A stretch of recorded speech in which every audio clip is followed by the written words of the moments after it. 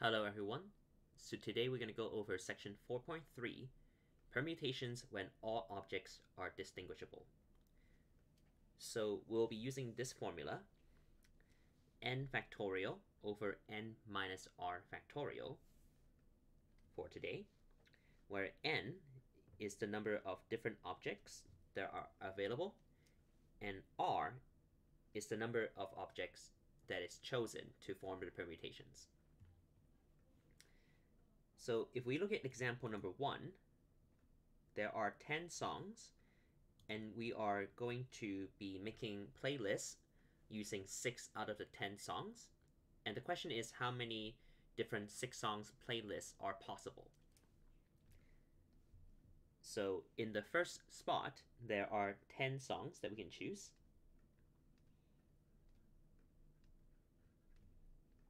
In the second spot, there are 9 songs remaining.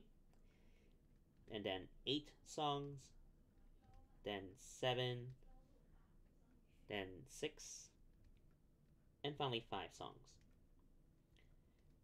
So if these numbers were multiplied together, we'll get 151,200 different playlists.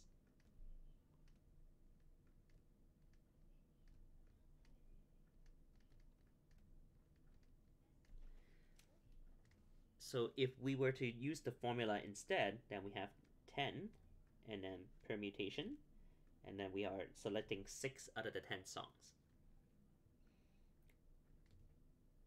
That means we have 10 factorial, and that will be divided by 10 minus 6 factorial.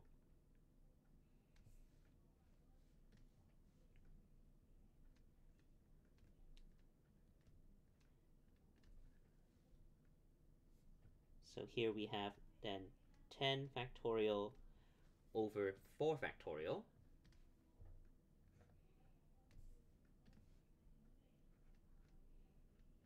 And from here we can expand 10 factorial, which of course is 10 times 9 times 8 times 7 times 6 times 5, and then times 4 factorial. So we can stop expanding there, since 4 factorial also appears in the denominator. Oops.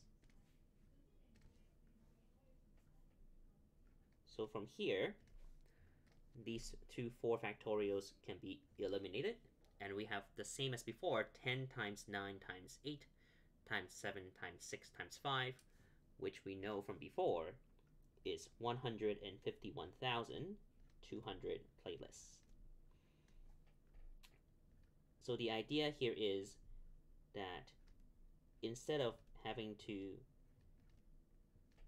think about what numbers are to be multiplied and writing them out like we did here, we can simply apply the formula to find the same answer.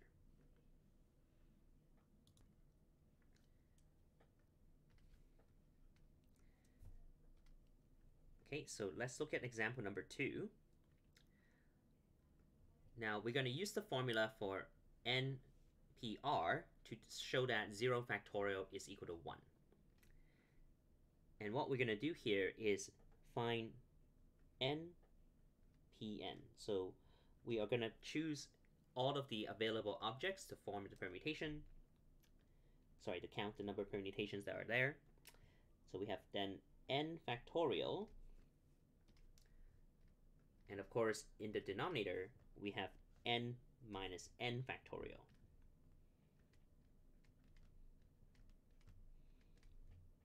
Okay, so this will simplify to just n factorial over 0 factorial.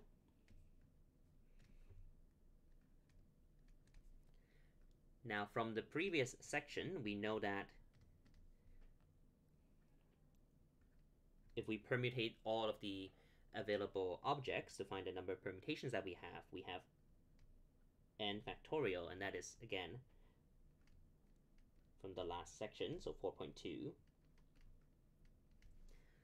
So therefore, we know that 0 factorial must have been equal to 1.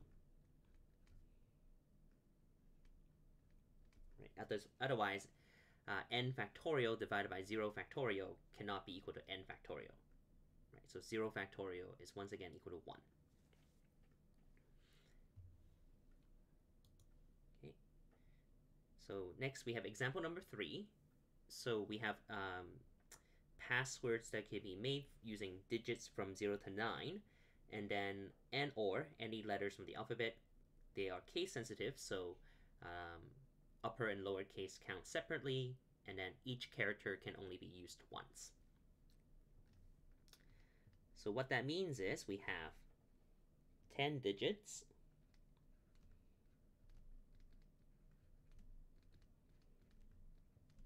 plus 2 times the 26 letters.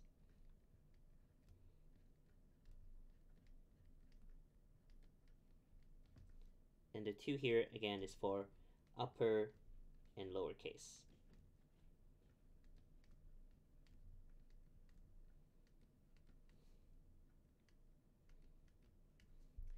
Which means in total, there are 62 characters to choose from.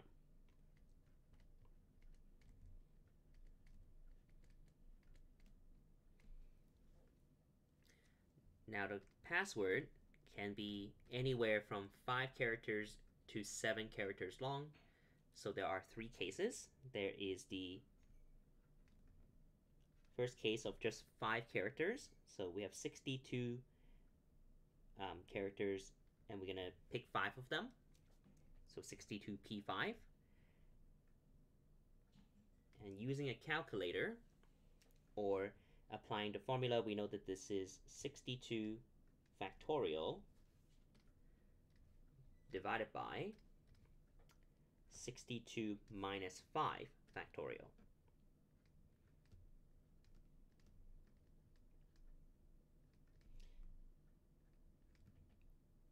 So that simplifies to just 62 factorial over 57 factorial.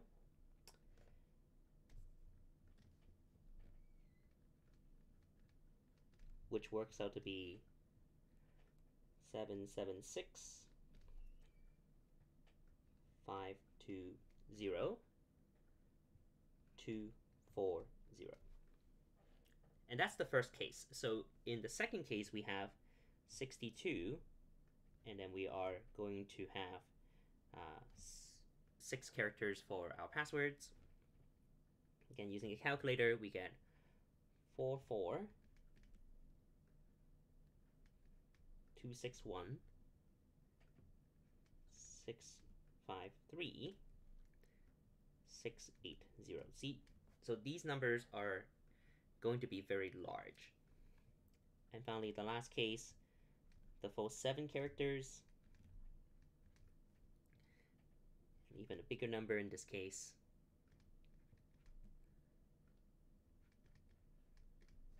And now, because the password can be 5 characters long, or 6 characters long, or 7 characters long, we're going to add all 3 of these together to get our final answer. So just to indicate that to the side here with addition signs. And the total is going to be 2 5 2 3 690 780, and then 000. Passwords.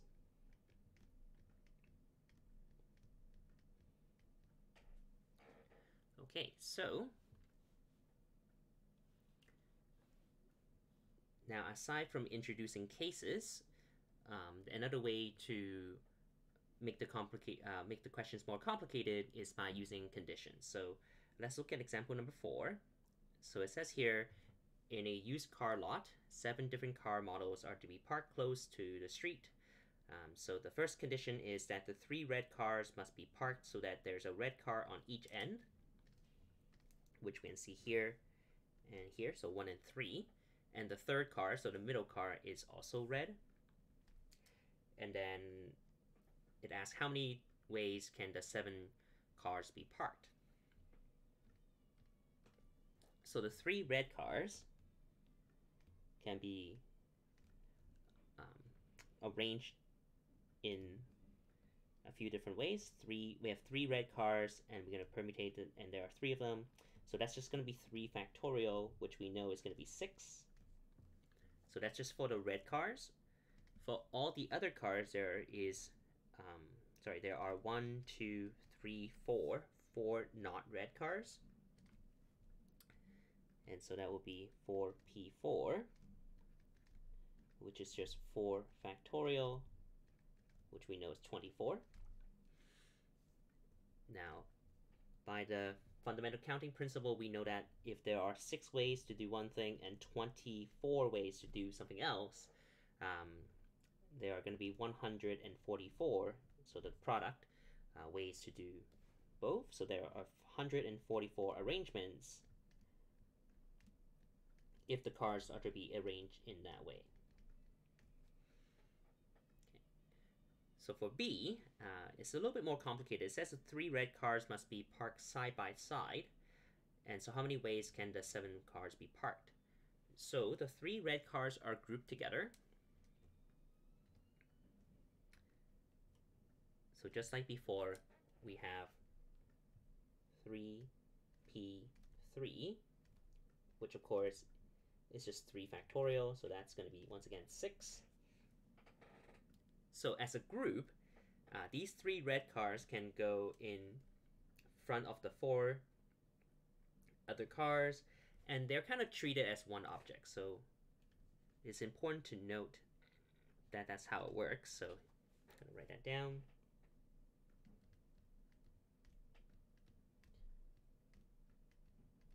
The red cars are grouped together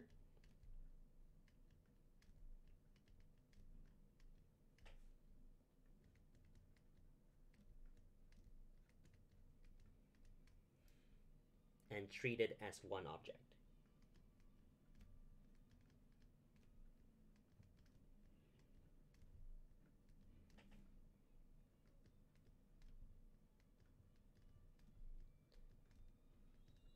Which means, in addition to the permutations within the group of red cars, we also have the not red cars plus the group. So that's 5 different distinguishable objects, and we need to figure out how many ways are there to arrange them. So here this is,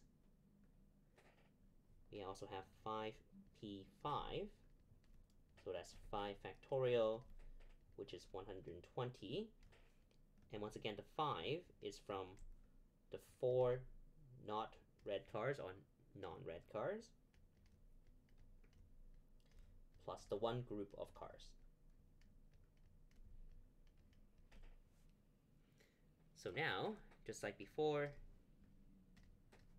we have 6 permutations for the red cars, and then 120 permutations for the 4 not red cars plus the group. And if we multiply those together, we get 720 arrangements.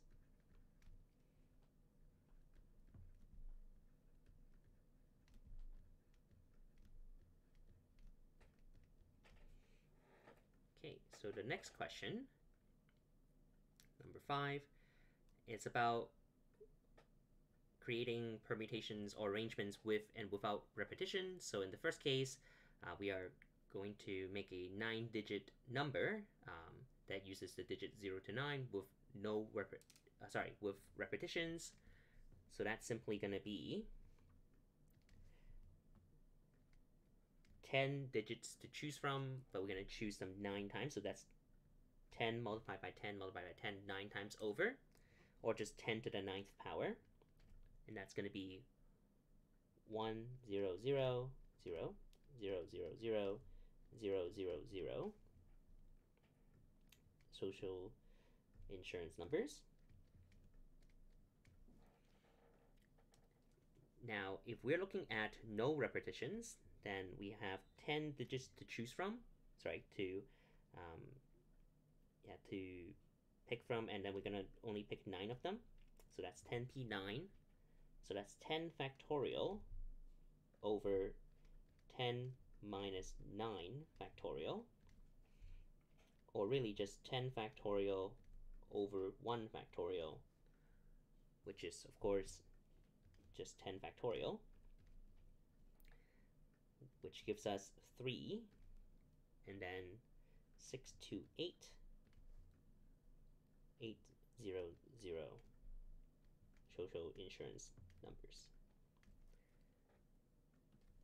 And that's it. So we looked at the permutation formula, so that's once again n factorial over n minus r factorial, and we looked at how we can have different scenarios involving the formula. So for example, cases as in example number 3, conditions like in example number 4, and we also looked at what happens when we have arrangements created with and without repetition, like the example we just saw in example number 5. And that's it for today. So once again, thank you for listening.